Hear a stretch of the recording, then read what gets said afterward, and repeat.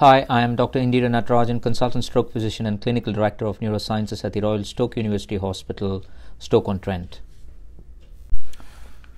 I'm now going to take you through the poster about the use of GECKO device, a neuromuscular electrostimulation device, and the resulting activation of the foot and calf muscle pumps for the prevention of venous thromboembolism in patients with acute stroke.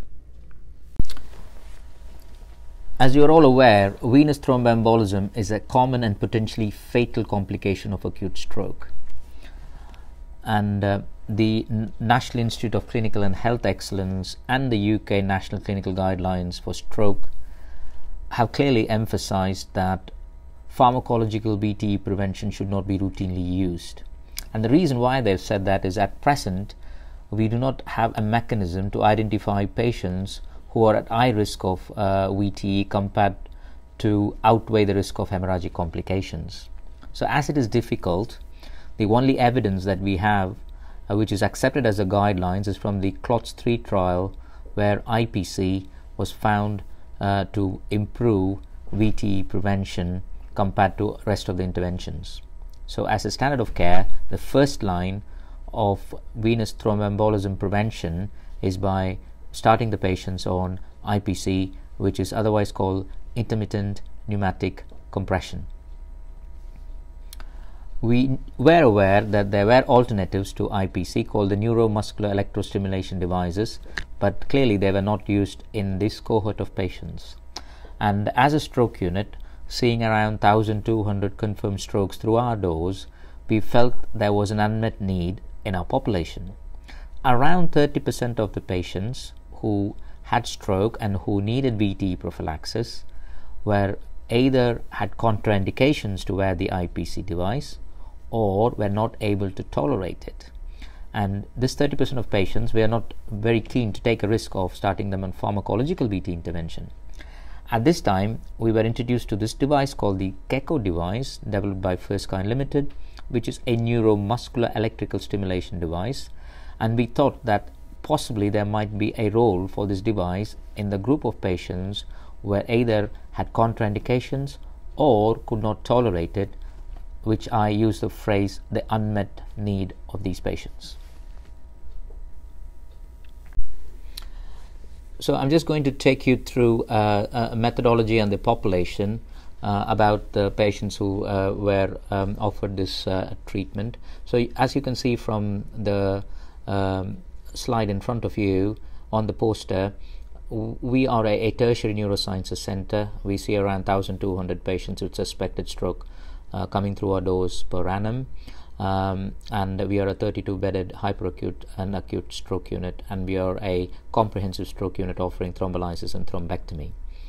So we slightly tweaked our pathway to meet the unmet need of this 30% of patients. So every patient who has had a stroke and who's immobile, we will start them on generic treatment measures like hydration, early mobilization, and aspirin 300 milligrams as standard of care. And then as the first line treatment as per the UK stroke guidelines and the NICE guidelines, we would put them on IPC. As I'd already mentioned, on the patients who could not tolerate the IPC or had a contraindication for IPC, we put them on the GECKO device. So we changed our pathway in such a way that patients who had the unmet need had an alternative treatment option as a part of the prophylaxis. In this part of the poster, we are going to look at the contraindications to IPC. The four major contraindications for using of IPC as the first line VTE prophylaxis are high risk of falls, restless or agitation, people with peripheral vascular disease and leg ulcers. And on top of this, there was a group of patients who were not able to tolerate IPC because the way the device operates is a sleeve around the legs, which is connected to a pump, and the pump produces pressure which intermittently squeezes the calf muscles to keep the circulation and prevent the clots. The group of patients were not able to tolerate this because this was constantly happening day in and day out, and people were finding it struggling to sleep at night. And in total, we felt that there was this 30% of patients who fell into the category where they could either not tolerate the IPC or had a clear contraindication to IPC. Now I'm just going to focus on a patient tolerance. In total, you can see that 116 of the patients were prescribed IPC. They were not able to tolerate the IPC. That amounts to around 21% of the IPC arm, whereas 21 patients were prescribed the gecko. 9.7% of the population were not able to tolerate it, and that is what has been emphasized and shown on this bar chart on the bottom of the poster. And now I'm just going to come to the most important part to look at what our observational study showed in terms of results. So what was the incidence of VTE in this population group over a period of 90 days from the start of the project on every patient. So you can just see that at the end of the study, when we looked at all the results, our total VTE was around in 15 patients, and you have to make sure that these are patients who had confirmed symptomatic VTEs. So of the 1,000 patients, 15 patients had VTE, 9 of them had DVT, and 6 of them had PE.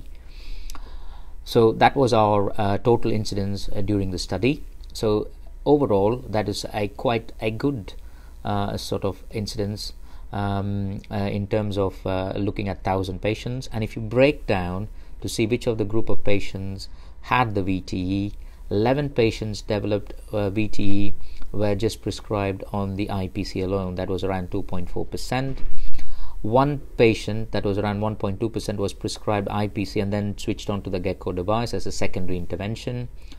One patient developed a VTE despite being on anticoagulation, and there was one VTE event in patient who refused prophylaxis, and one event in a patient who was deemed mobile, where there was no need for prescribed prophylaxis as per our guidelines. And interestingly, there was no DVT or PE in patients treated with the gecko device as a primary VTE prophylaxis in this observational study. The bar chart here just explains in terms of exactly what I had said about the split of the VTE on the 1,000 patients that we had included in our study, and this just graphically shows how the patients who had VTE, in total 15 of them, were spread across all the treatments that were offered. And clearly what was interesting was that in this study, where we looked at 1,000 patients where gecko was used as a primary intervention, none of them had a VTE, whereas with IPC the total number of patients who developed a VTE were 11, which was around 2.4%, whereas in the group that had IPC as the first line and then where gecko was transferred as a second line, we had around 1.5% of the population. Now coming to the conclusion, this audit clearly showed a low incidence of symptomatic venous thromboembolism in a high-risk population of immobile stroke patients. And as I had already mentioned, it was around 1.5%, which is extremely good in terms of the prophylaxis offered. And as I had emphasized, all the patients who needed intervention had aspirin, early mobilization and hydration as standard of care. They had the IPC as the first intervention, and if they were having contraindications or if they could not tolerate, we used the gecko as the alternative device. This audit confirmed that the gecko is a safe and well tolerated in patients with acute stroke, and our data suggests that the device is as effective as IPC in our patient cohort. And what we picked up was that the total patients who were not able to get the IPC as the first intervention or could not tolerate was around 29.5%, and this was very similar to the cohort of patients that was described in the original CLOTS 3 paper. And what we also learned was the gecko device provided an alternative VT prophylaxis strategy in immobile stroke patients for the group of patients who were unable to tolerate the standard of care as per the national guidelines. The findings of this audit was purely on an observational basis, so we clearly need a randomized control study to provide evidence for effectiveness in comparison with established methods of VTE prophylaxis. Many thanks.